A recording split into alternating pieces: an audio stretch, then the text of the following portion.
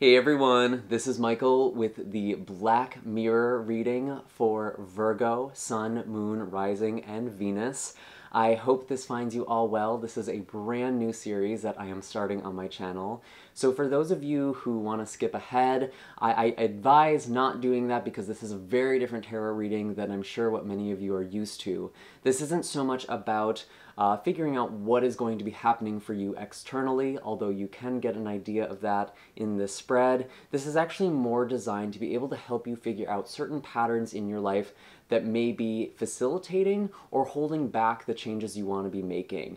And this could be showing up in your relationships, this could be showing up in your life purpose, it could be showing up in your career, with your family, really any number of things. It's kind of up to you to figure out where these patterns are showing up.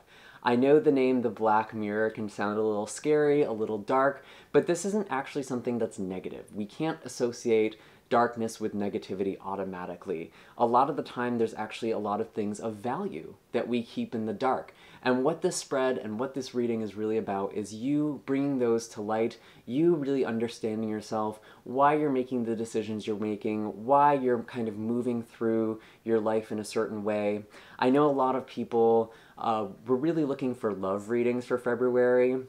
But I actually think that right now, it's very appropriate with Mercury being retrograde, especially in a sign like Pisces, that we really look at our subconscious, that we really look at ourselves in a very deep way. And I don't think that there's anything wrong with love readings. I'm not trying to bash anyone who watches them or makes them. I actually made them myself for a while. But I've wanted to change my mid-monthly readings for a while, and I think that this is something that is really exciting to me, so I hope it excites all of you as well. This is kind of where I really get my passion, and I think that's what really sustains these channels. It really helps us grow, and this just feels so much more like the path I'm supposed to be on. So let's see. It's all an experiment. I'll be curious to hear your feedback in the comments down below. I do have all of my links in the description box for personal readings, Reiki sessions, donations for those of you who feel so called. I also do have a new website now, so be sure to look over everything carefully. I did make some changes, but I also have a discount code called Rebirth. You enter in the checkout section, and you'll get 10% off any of my services until next Monday, February 24th at midnight. So I'm going to do some shuffling for you now, Virgo. Let's see.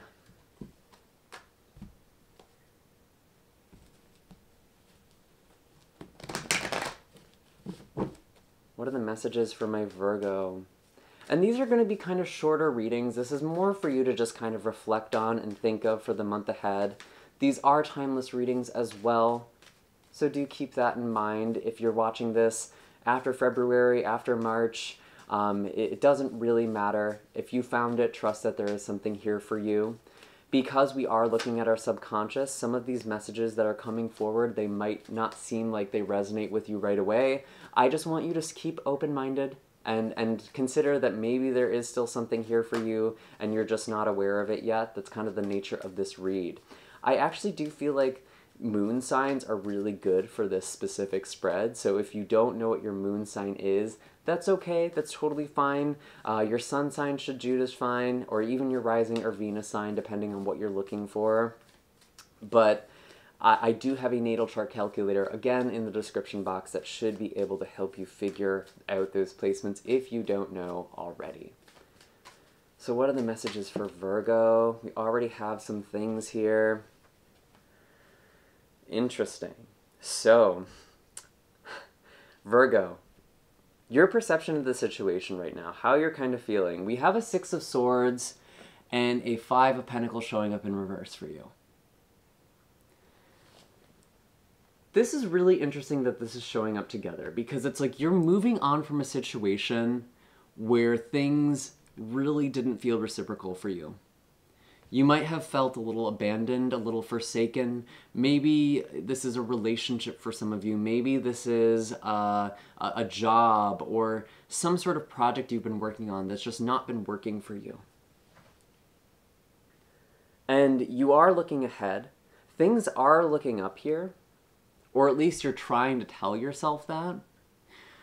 But when you actually look at the mirror here, when you actually have this reflection, you have the star in reverse. What this tells me, I'm sorry, I know these are not showing up very well on camera. There we go. So what this star in reverse is kind of telling me here, there is this lack of faith. You're not really sure. You know, you are trying to move forward. You know the situation you were in wasn't working for you. And right now you're being asked to have faith and you're not trusting. And I think with the star energy as well, there's something to do with divine timing.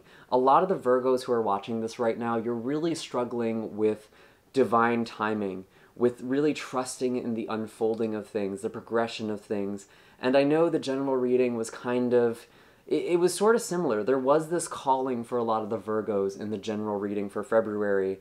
And I do feel like right now, a lot of you are kind of feeling like you're out at sea, kind of drifting, not really sure where you're going or where you're ending up. So that's very interesting.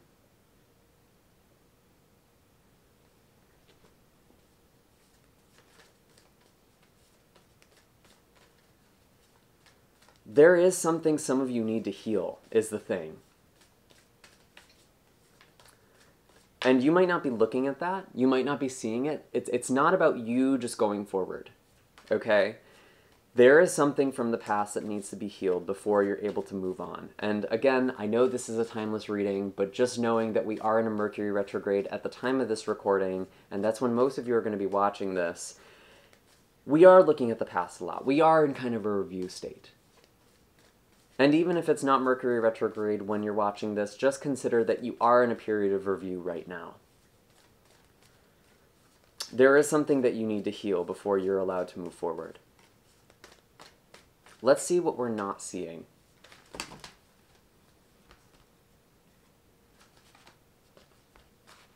That's too many. Show me clearly.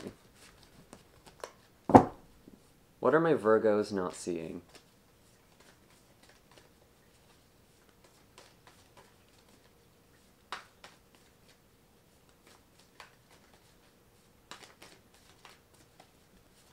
Show me clearly. What are my Virgos not seeing?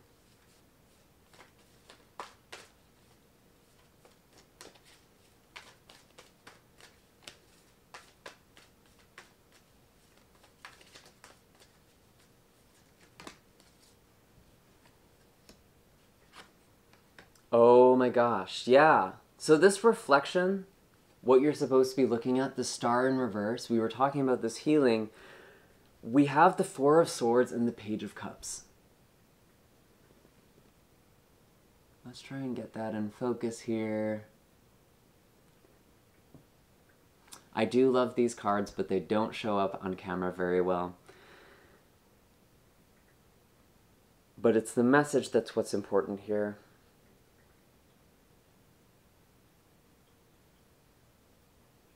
You need to heal something before you can go forward.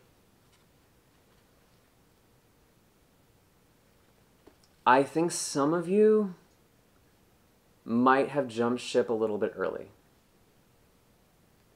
There was something that you didn't consider, and it's coming into your awareness now, or it's trying to come into your awareness right now.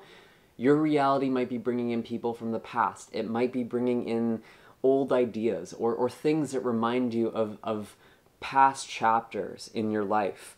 And that's to really make you review. There is something that you need to integrate here before you're able to go forward. It's not just about leaving the past completely behind you, okay? You might have lost a part of yourself. This sensitive, yearning part of yourself, you may have lost this because you were burned. You may have been betrayed. You may have been hurt by something or someone. And in response to that, you kind of closed up your heart. And you're now in the situation where you're trying to move forward. You're trying to leave something, but you can't. Maybe some of you are in this toxic relationship where it's like, you know you need to be leaving, or you're in this situation where it's obvious it's not serving you, but there's still this resistance that you're encountering in your daily life for whatever reason. And it could be internal, it could be external. You could be manifesting external blockages because the universe is structured around you, where you are vibrationally. And there is something here that The universe is really trying to get you to see, to integrate moving forward. And we have one more card here. And this is actually what I have called the crack in the mirror. This is how we can kind of break this pattern. This is how we can set ourselves free if we need to. But it seems pretty clear already. You know, we have all of these cards talking about healing, talking about going back, connecting, resting.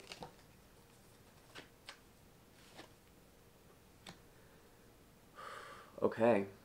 We do have the 10 of Wands in the reverse. Virgo, if you feel like you're working really, really hard, really trying to push yourself forward right now, and you're still not seeing results, let this go. For now.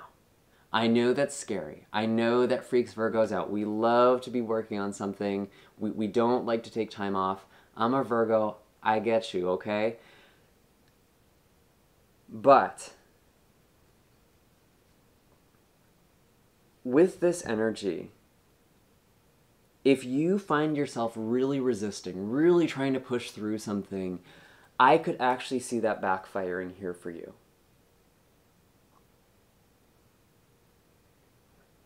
It's not about taking on more responsibility or burdening yourself. It's actually about letting things go right now. And sometimes we have to go back. We have to stop resisting where our emotions are taking us, even if we know it's not where we ultimately want to be. Because there's still something of value here. There's still a lesson you need to learn. There's still healing going on here. You will move forward. I do feel like that's happening. And it's almost like the quickest way to move forward is actually to take a step back. And that's confusing for you right now. But the energy here is actually pretty clear to me.